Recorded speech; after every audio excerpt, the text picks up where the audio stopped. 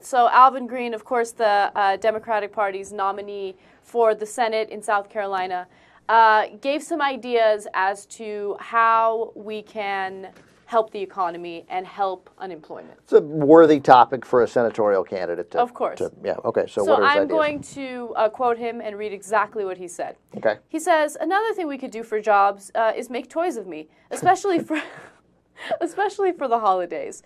Little dolls, me. Like maybe little action dolls. Me in Army uniform, Air Force uniform, and me in my suit. Me in my suit. Okay. They can make toys of me in my vehicle, especially for the holidays and Christmas for the kids. That's something that would create jobs. So, you see, I think out of the box like that. Yeah, okay. It's not something a typical person would bring up. No, That's isn't. something that could happen that makes sense. It's not a joke. Yes, it is.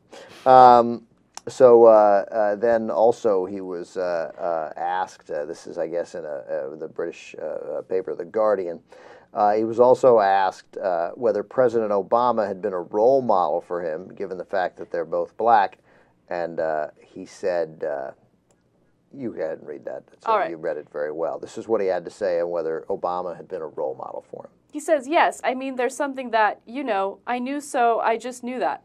That was one sentence. It was in my mind. I knew that voters really followed the candidate. That they really wanted substance in a candidate. Yeah, I don't know what happened there in South Carolina, and there hasn't been enough of an investigation yet.